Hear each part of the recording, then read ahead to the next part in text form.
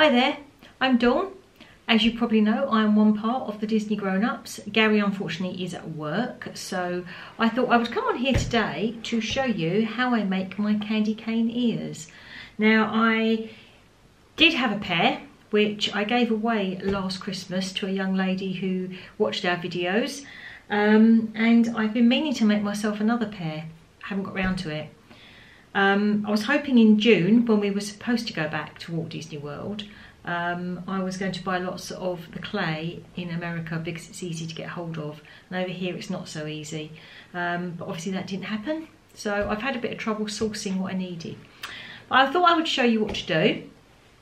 It's going to be filmed over several days because the clay is an air dry clay and it takes a while to dry out completely and do. So if I change what I'm wearing, if I change the angles and whatever, that is why, because obviously I'm going to be doing this over a few days.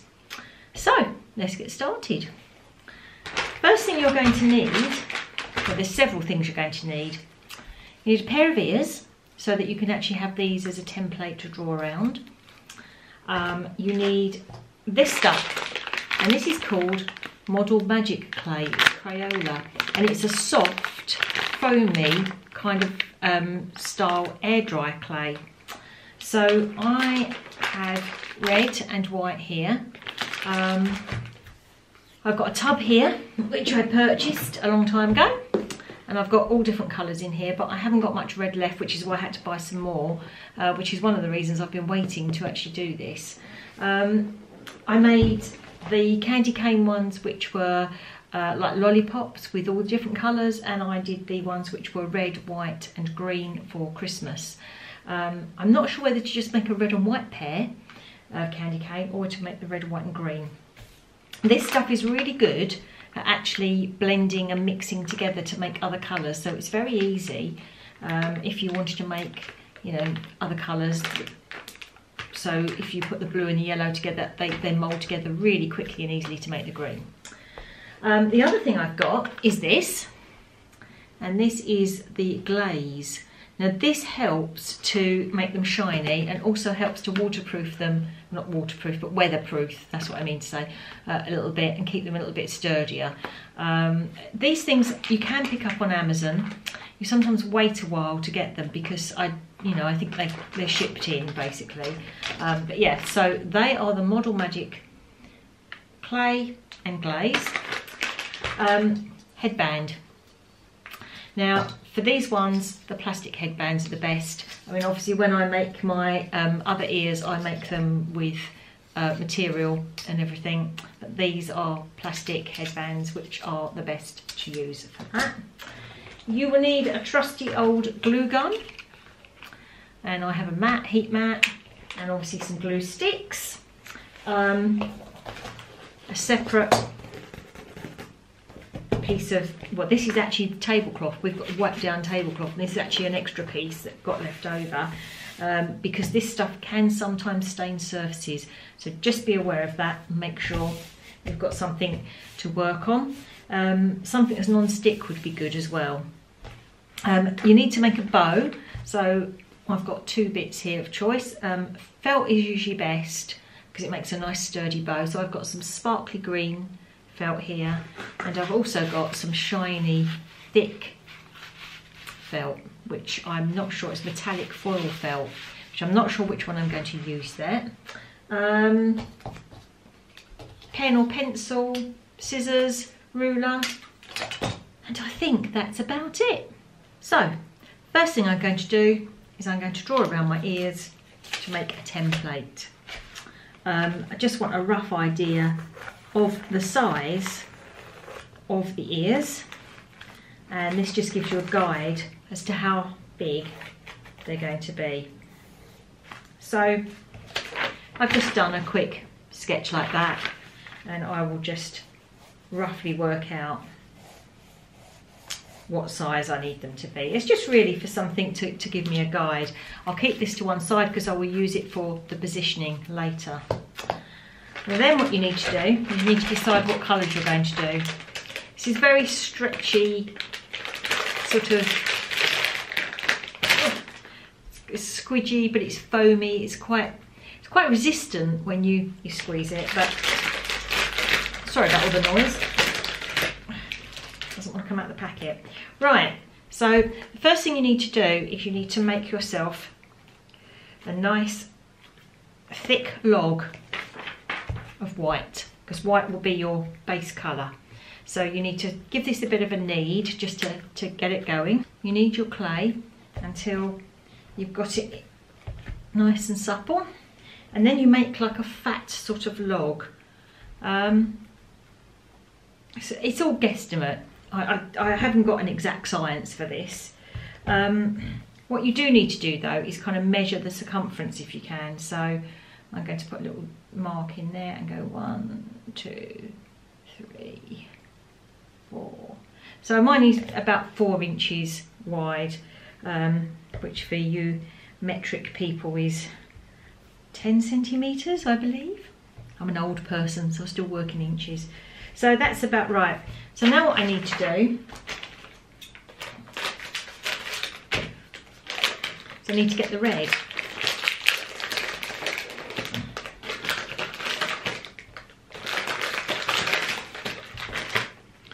And again, squish it up, give it a little bit of a knead to make sure it's all pliable and worked in.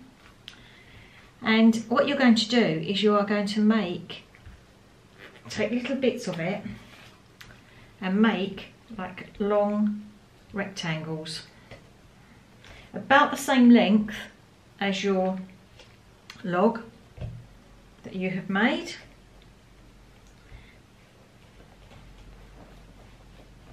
So they end up being about that big. As I said, I hope you can see that on the camera, but it's not an exact science. Then in between that, you put a very thin layer of white. I think I'm going to put some green in as well. I think that's the way to go. So I roll this out, and then you stick that to the white. So you're starting to get a thing like that. Right, I found some green that I used before. So as you can see, that was the leftover from last time. Not sure what I'm going to do with that. But basically, so I've got my red, then my white. So now I'm going to do the same again with this green. I'm going to just pull bits. It's very pliable, it's very forgiving. So I'm just going to keep going until I have got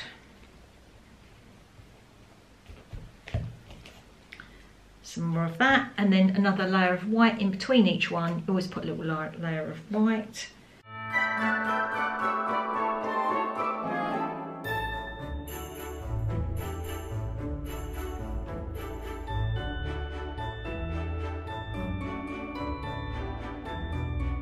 And the idea is that you build this up until it's the same size as the circumference of your larger roll.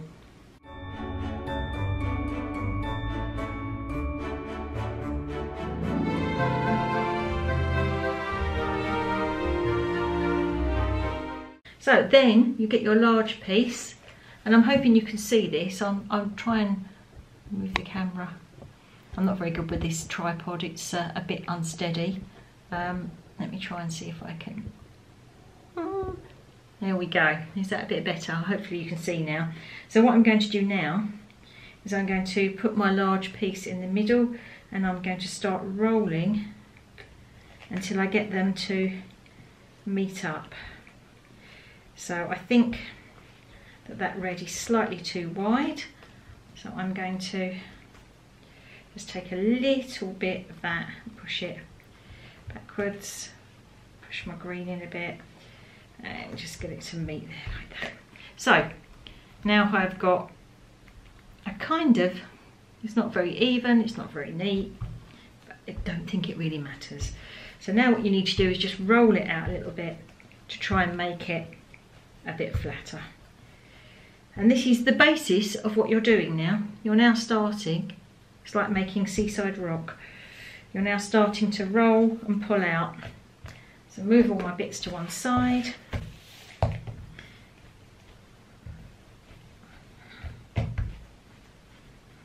So what I will do is I will cut off the rough end each side, like so. Save those bits because I might be able to do something with them after. And then all you do is you just keep rolling out until it becomes a long, thin sausage. And you just keep going and going and going.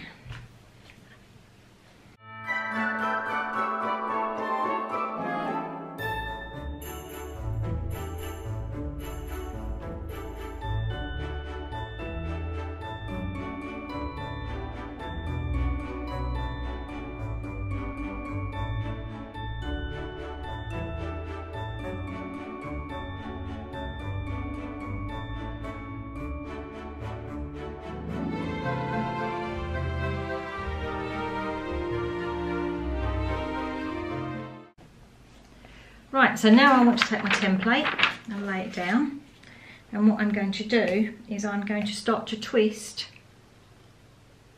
this to give me the candy cane pattern, and I'm going to lay it on my template, which I hope you can see. I really haven't set this camera up very well and I do apologise for that, but basically I'm twisting as I go, and I'm swirling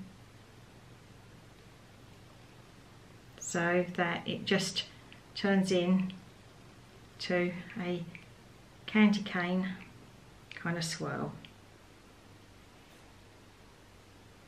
And I'm just using that template so that I can see how large I need it to be.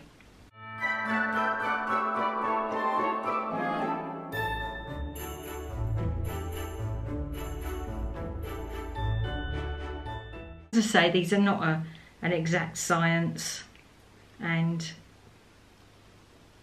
each ear will end up looking slightly different because of the way that you swirl the pattern. So I think I'm going to cut that off about there and just keep twisting and pulling it round, and I think that that is just about right.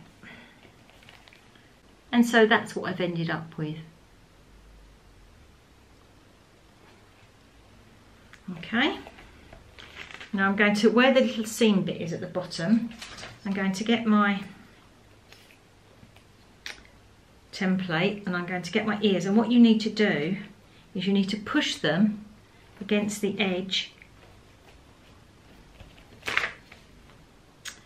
of the headband so that it kind of shapes them a little bit. It's, as I say, it's quite a forgiving clay.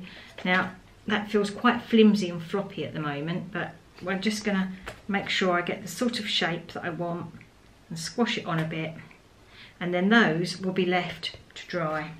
And now I'll start the other one.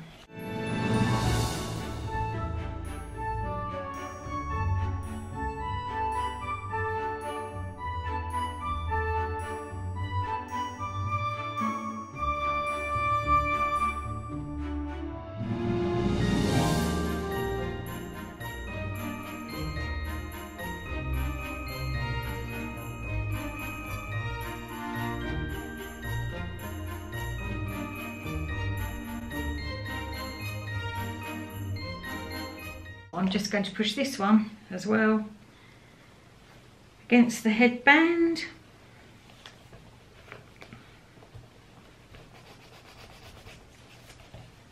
Just to make sure that I've got the right shape.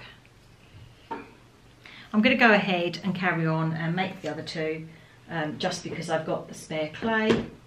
Now you might find when you do four that actually the two you did originally don't go together as well. In fact, I think these two go together better, which is one from my first pair and one from my second. So just give it a good old shove against the headband, and they now need to be left for 24 hours to dry.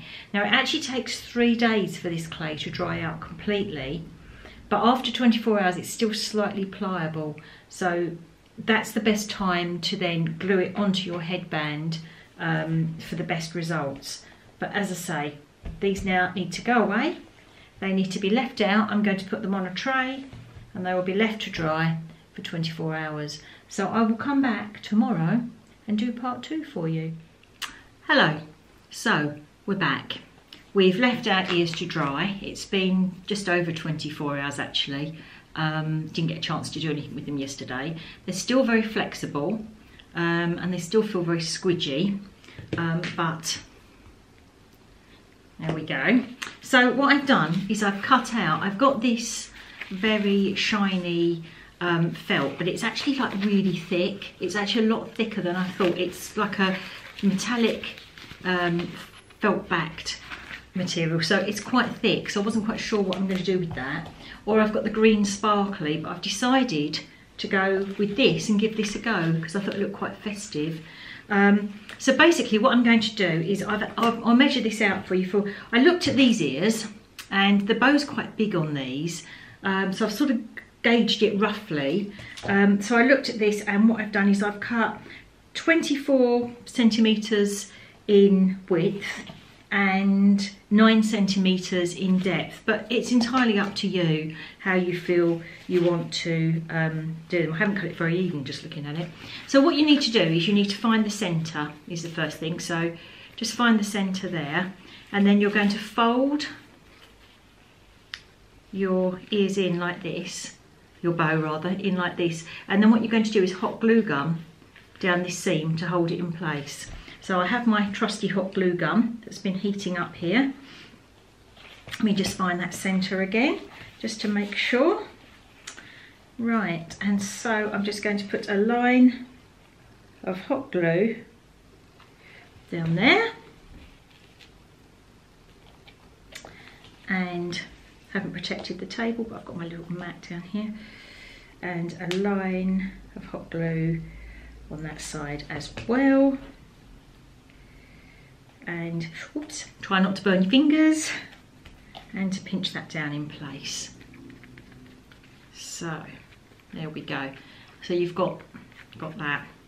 Right, so once you've got that, what you need to do is you need to pinch to make into a bow. Now this is really stiff and hard actually, because it's quite thick. I don't know whether this is really going to work very well, which is why I thought I'd give it a go just to see. But yeah, as you can see, it's struggling to get into a bow. But normally what you would do is pinch there and there. I suppose it doesn't look too bad, but we'll give it a go. And then what you need to do is glue in the middle and pinch it tight. And then what you do is turn it over, and on the back, where you've got your other 2 little creases, you pinch in there as well. So I will just sit and hold that for a minute to get that to hopefully fix together. Right, I wouldn't advise using this thick metallic foam for a bow unless you do it single. I think maybe single would have been better, but then obviously if you did it single, then the back is going to be the inside colour. So I'm not sure this was the right way to go for bow material. It's struggling to come open. Right, what you need to do then is you need to just cut yourself a long strip. I'm just eyeballing this and doing it freehand. A long strip to go through the middle, and what you need it to be is to wrap around your bow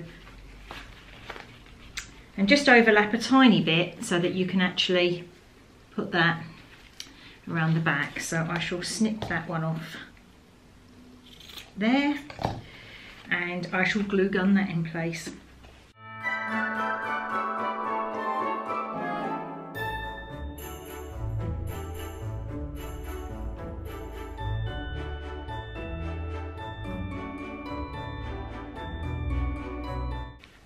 Right, so there we have our finished bow. So, headband. We need to mark off where we think the ears need to sit. So I'm just using a pen here. So I'm going to want them about there and about there, just to give me a guide of where my ears are going to sit. then I've got, as I said, I've got 6 out of the clay that I did yesterday or the day before. I'm trying to match up which ones I think look best together. I think those 2 are pretty much even size. I think they look pretty similar. Or I've got this one, I'm not sure. No, I think I'm going to go with these 2. I think these 2 are the ones that I'm going to do. So I'm just going to offer them up to my ears again. Sit them slightly further back so that you've got room to put your bow. Don't sit them right near the front. You need to sit them slightly further back so that they actually will fit. And then that one will be there. So I'm going to go ahead and start to glue those on. So a lot of hot glue, make sure it's nice and hot, all on the bottom of your ears. Choose your place and press. Now, because these aren't completely set, they should be a little bit forgiving still, and you should be able to mould them a little bit still if they're not quite the right shape. So we'll hold those on and press those on.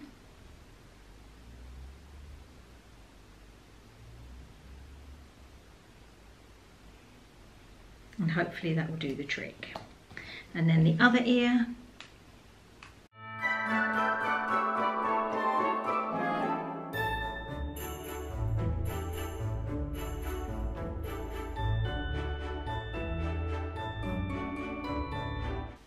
Right, and there we have our glued ears.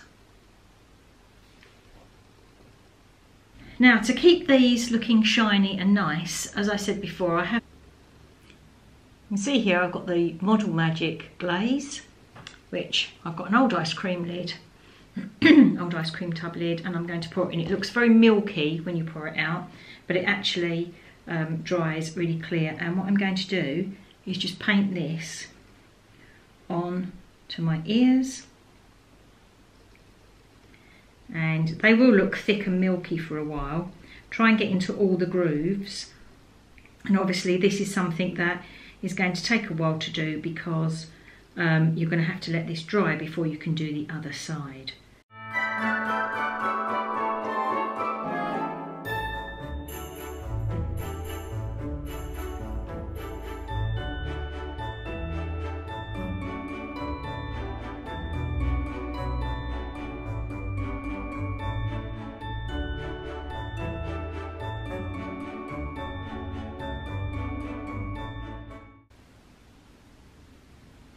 They should harden off. They never get completely hard. They never go completely solid. The longer you leave them, the better. And ideally, I should have left these a lot longer before I started to glaze them, to be honest. I should have left them the 24 hours I should have glued them on.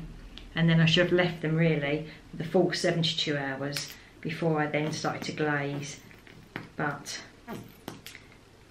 it's nearly Christmas, and I need the space and I'm getting impatient, so I'm doing a rush job. I've got enough clay now that I can make some more should these become a disaster for some reason. They are quite fragile for a while, so you have to treat them with care for a little bit, and obviously when you take them to the parks or wherever, you've got to be careful how you pack them. And I must confess that's why I first got one of the ear hangers to go off my rucksack, which I've now been making. And hopefully in the new year I'm going to open an Etsy shop, and I'm going to put my ears, my ear holders and hangers, wall hangers and everything on there. Because I do find that crafting is very therapeutic, and making things just makes you feel good. And I think at the moment we could all do with things that make us feel good. So there, right, so that's both ears done on one side. They will have to wait. I will have to leave them until they're dry. And you can see they're starting to get that nice gleam and shine. Obviously I've now got my bow, which will be ready to be stuck on there as and when. So we'll come back when all this is dried. I will do the other side. I won't bother showing you that because you don't need to see me painting the other side. But basically, once that's set, a few hours before that's going to be set, I will turn them over, I will paint the other side, and then I will glue on the bow. So I'll catch you next time when I'm doing that bit. Right, so we're back. Everything's dried and stuck to the thing. I've glazed both sides of the lollies or the candy canes. So both sides of those are now glazed. I made the red bow, which I wasn't overly happy with.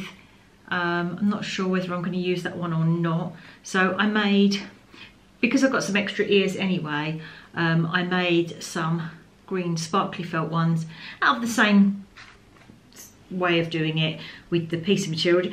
Really, you can eyeball this as to what sort of size you want for the bow. There isn't a definite measurement. Just decide how big or small. I mean, compared to the Disney ears, this bow is pretty small. But I didn't really want one much bigger on these because I think too big and it sort of takes away from it. So what I'm going to do is I will stick my bow on. Now, as I say, there's the green one, or this will be the red one. I can't decide which one. What do you think? I think I'm going to go with the green. I think it balances with the red headband and the I think I'm going to go with the green. I've got my trusty glue gun heating up. I'm going to use my tray because I don't want to get it all over the tablecloth. I glazed all my other spare ears as well, so that I've got those to make some more ears. The thing is with these is they're not perfect and they don't match necessarily because you're making them freehand. They're never going to be identical. So for example, I've got these two, and I mean, other than the size, one is slightly bigger than the other, but the pattern's completely different. These two are my nearest match, but again, completely different. But I think that's part of the attraction of them. So, trusty glue gun, heated up and ready. And what I'm going to do is put a little bit of glue on the front here to stick my bow to and press down. I'll give that just a couple of seconds. And then I'm going to be gluing a little bit around the back as well, just to squeeze it down.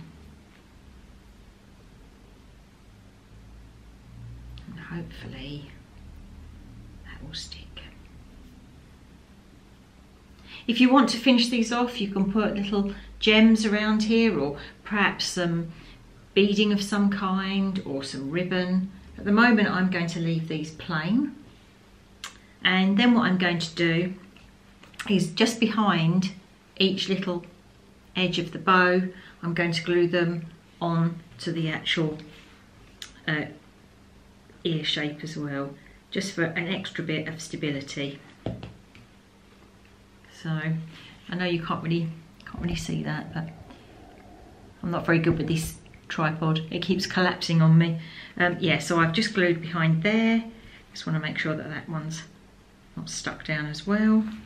And then I'm just going to put a little bit here as well to stick that one. And it just helps to secure them a little bit more. And just make sure that that's fluffed up a bit.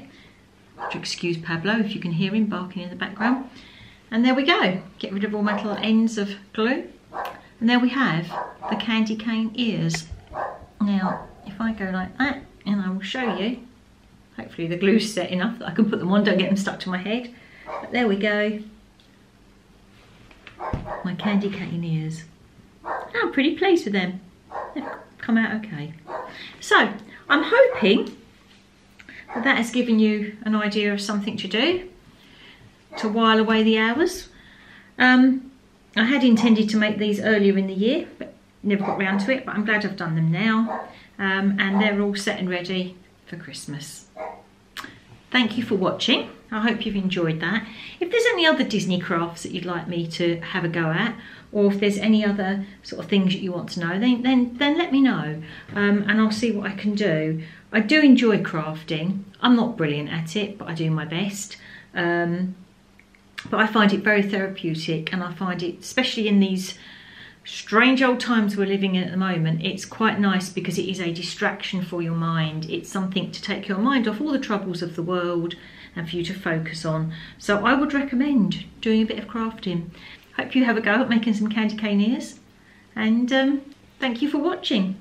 Don't forget to hit that like button, press the notification bell, because as you know, we're very random. We upload as and when. And if you're not already subscribed and you think you'd like to, then go ahead and press that as well. But whichever, we're happy just to have you here and to be part of this Disney family. So thank you very much for watching. Stay safe, everybody. Be kind to each other, look after each other, and we'll see you soon. Bye.